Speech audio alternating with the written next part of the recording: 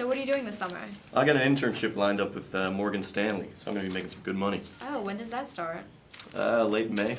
I really need to look for a job. Yeah, you don't have anything lined up yet? Not yet. I should get an internship. Yeah, well, conveniently, I just happen to have the classifieds right here. Will you help me make my resume tonight? Yeah, no problem. All right, how about this one? The Hibbert Group, an internship for marketing? Yeah, That sounds great. Let's call for an interview. Sounds good. Hi, I'm Kelly Breslin. Alex, thank you. Thank you for meeting with me today. Oh yeah, thanks for coming in and thanks for applying for the internship for this summer. I received your application and your resume in the mail earlier this week. I just spent some time looking over your resume.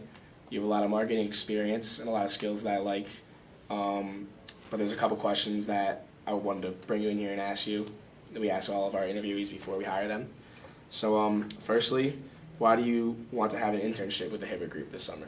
I would really like to build my resume, and that's a great start. And I really like to have more marketing experience before my end of school. Yeah, you'll definitely get marketing experience if you have an internship here this summer. What are two positive things that you think you'll bring to the Hibbert Group? My team building skills. I have a lot of executive positions, and I also try to uphold a positive image inside and outside of the workplace.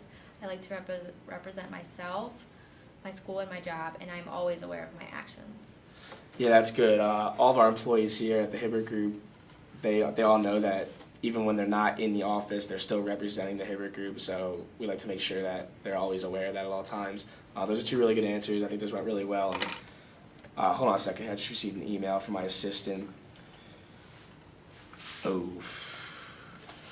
Unfortunately, my assistant, we require we do background checks on the internet of all of our applicants. Okay. And my assistant came across some pretty questionable and pretty inappropriate images on your social web application page of Facebook of you. Do you know anything about those? No, can I see them? Yeah, you can just take a look.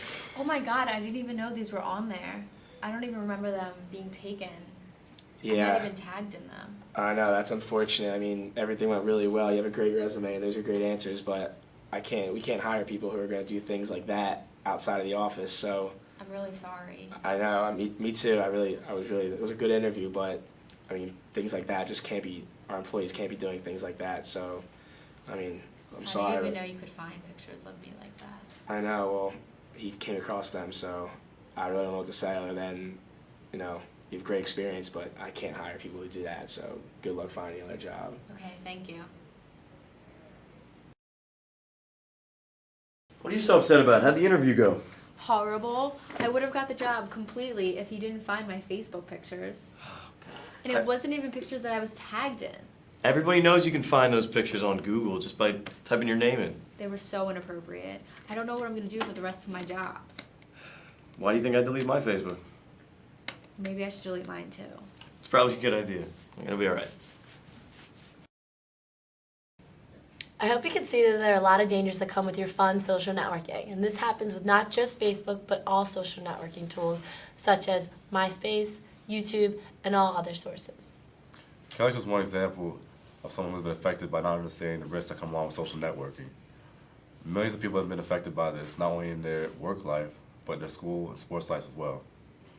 We want you to know how to act safe through your social networking. When used correctly, it can be an amazing tool for your social life and possibly even more. So be careful with things that you post about yourself and others, and what others post about you on your social networking site. So please be careful. And be safe.